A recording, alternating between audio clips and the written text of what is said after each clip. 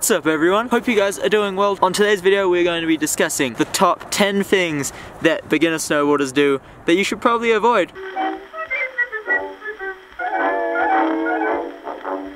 Now these are just things that I've kind of picked up on my time snowboarding, so if you guys have anything that I didn't mention, be sure to leave it in the comments. First thing that beginners should avoid when snowboarding is chilling in the middle of the slope. I wish there was somewhere I could just sit down.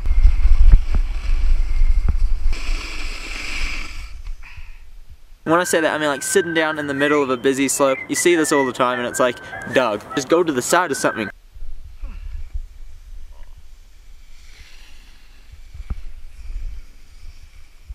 Because when you're doing that, you're getting in people's way and people are getting annoyed at you. Some angry skier might try fight you. So yeah, the easiest way to avoid that is just to scooch on over to the side of the slope so you're not in anyone's way. The second thing on this list, sitting on landings, bro. Whoa, look at this jump! You know where a really good place to watch this jump would be? Sitting right here. Right here. Yes.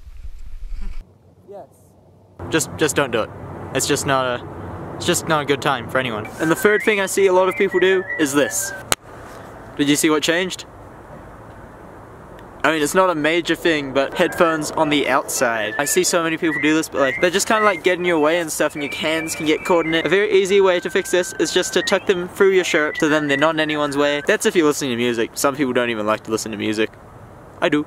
The fourth thing is when your boots aren't tight enough, because when your boots aren't tight enough, it makes snowboarding so much harder. Yeah, just try it one day. Try snowboarding with loose boots and you'll find out. Make sure your boots are tight. A general rule of thumb is if you can fit more than 2 fingers into like the tongue of your boot, then it's a bit loose. Like, see this? That's good. That is a good tightness. Alright, number 5 is something that I don't understand people being able to do, and that's not wearing gloves when they snowboard. So cold. Dude, it would suck to fall without gloves on. Oh shit. Oh no. I don't know how you guys can do it. Like doing up your binding and stuff, it kind of hurts a little bit. And then when you fall, you get it on your hands and it's all cold. And if you can, avoid not wearing gloves. You want to be wearing gloves. 6 on the list, when you're strapping into your board, you put your toe strap over like the top of your foot and not on the tip of your toe.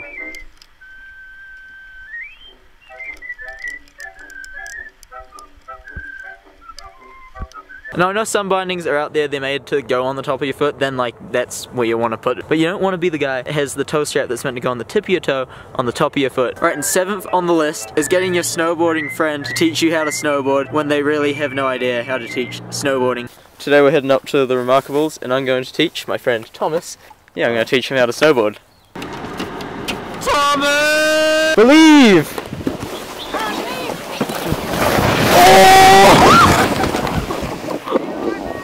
That when life knocks you down, try and land on your back, because if you can look up, you can get up. If you want a thing bad enough to go out and fight for it, to work day and night for it, to give up your time, your peace, and your sleep for it, if all that you dream and scheme is about it, and life seems useless and worthless without it. See, it's time now. If you want to make this your decade, you've got to start saying yes. Yes, I found that one out the hard way. If you want to go watch that full video, the link will come up right there. And the 8th thing, if you're just a beginner, I wouldn't recommend going to the big park. Because every now and then you see a complete beginner rock up to the big park.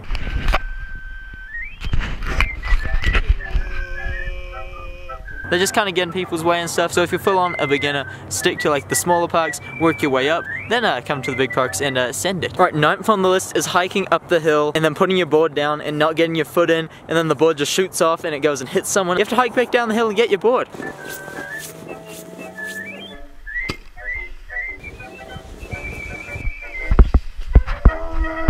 Easy way to avoid this is when you're putting your foot in, when you hike up to the point you want to be facing down the hill, put your board down, still holding onto your high back, put your front foot in, and once your front foot's in, the high back should stop it from going down the hill, and you'll be sweet. And the 10th thing on this list, the 10th thing, the most common beginner mistake, and I sometimes make this mistake unknowingly, is of course, gaper, bro! Using the side of rail takeoffs as jumps. Wow, that's a sick rail line. Oh yeah! Wow! If you're gonna hit the takeoff for a rail, hit the rail. If not, just go find a small jump that you can you do some jumps off of. And that's pretty much all the 10 things you guys should avoid if you're a beginner snowboarder. If I missed out on anything, please leave them in the comments and I'll have a look at them and I'll be like, yo, I missed out on that. I should have put that in this video, but I didn't. Sweet, let's continue with the day. Let's go riding. We're riding at Copper Mountain today. You see this? This does not fly around here. So I think we're gonna have to start today's video off with getting some new laces.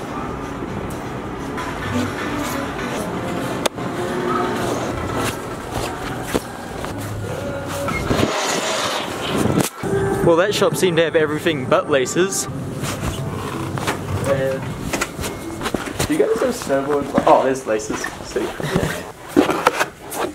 There we go, got the laces. They were like $6. So now I won't be needing to use these crummy old broken laces anymore. They will also be white and steezy. Let's check those on the boots. There we go. You don't understand how much longer this took than it should have taken. It took so much longer. Ah yeah, there we go. Rakai has a doctor's appointment today, so he couldn't ride with me, and Tyrell is at school, so it looks like I'm riding by myself today. But it'll be sick, we'll get some GoPro clips, and it should be a fun time, because it's always a fun time up here on the mountain, snowboarding.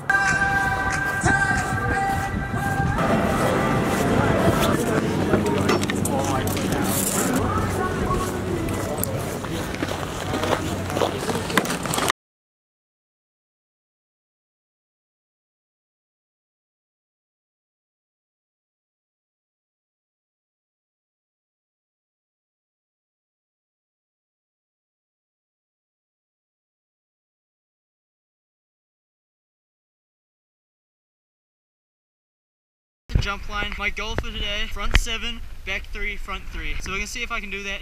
And if we can do that, I'll be happy. Alright, here we go.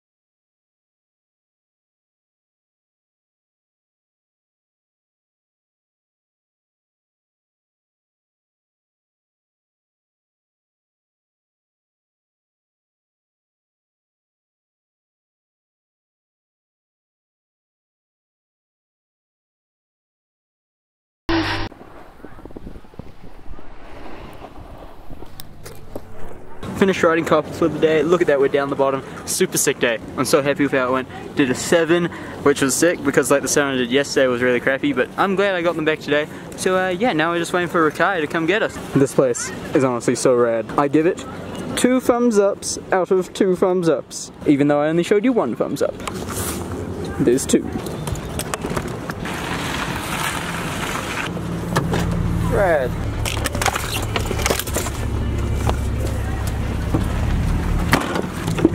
What's good?